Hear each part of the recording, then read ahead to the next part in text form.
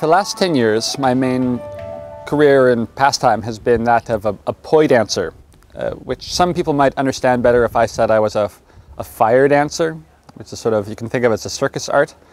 But behind that is poi dancing, which is you take away the fire, and it's this brilliant movement art form where you're dancing and you're sort of manipulating movement and flow of energy through these weights on the ends of strings. So it's kind of like juggling meets dance meets Tai Chi.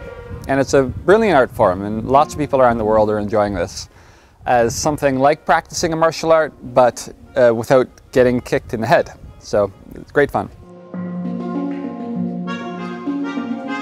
And sometimes I'll joke with people that the reason I do the poi dancing and the fire spinning is that I can't sing.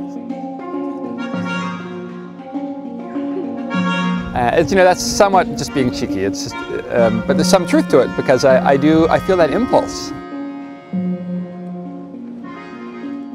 But I don't have a lot of natural ability with hitting notes, which is considered often to be an important part of singing. Enough that I would be very embarrassed, and that makes it harder, and then you seize up and your throat clenches and all of this.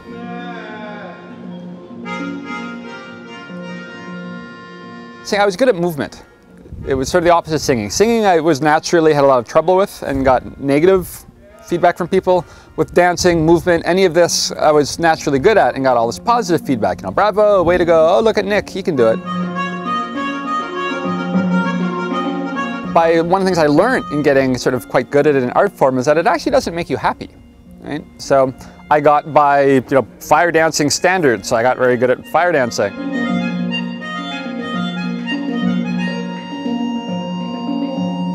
As I got better, it never got more or less fun. I mean, the learning process is fun. In fact, when I finally had really achieved a certain kind of high level, so to speak, it got less fun because then what do you do?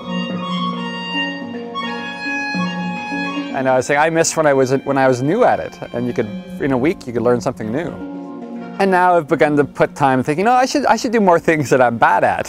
I should learn to sing anyway, even though I'm bad at it. Although I don't want to make people nauseous or make them uncomfortable, and I don't want to ruin the choir. And I'm decided that I'll just take really little baby steps. And all I want is to get good enough that I can sing with people without, kind of ruining what's going on.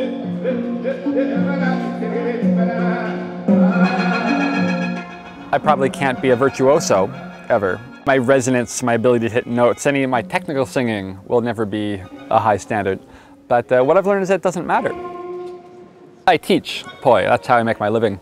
I've taught thousands of people to do this. There's been just a few, who, despite the fact that they were slow at learning it, remained happy with the learning process. And dedicated and enthusiastic, and they would just keep trying and trying and trying. 4 weeks into learning, when they finally get the move that that they watched other people get in 4 days, and when they finally get it, they're so happy.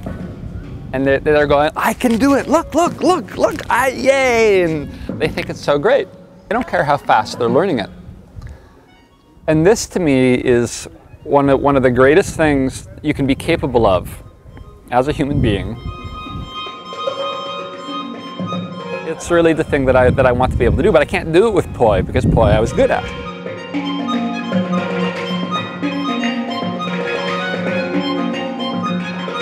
Singing can be something where I can try to be like that. So that's my current goal.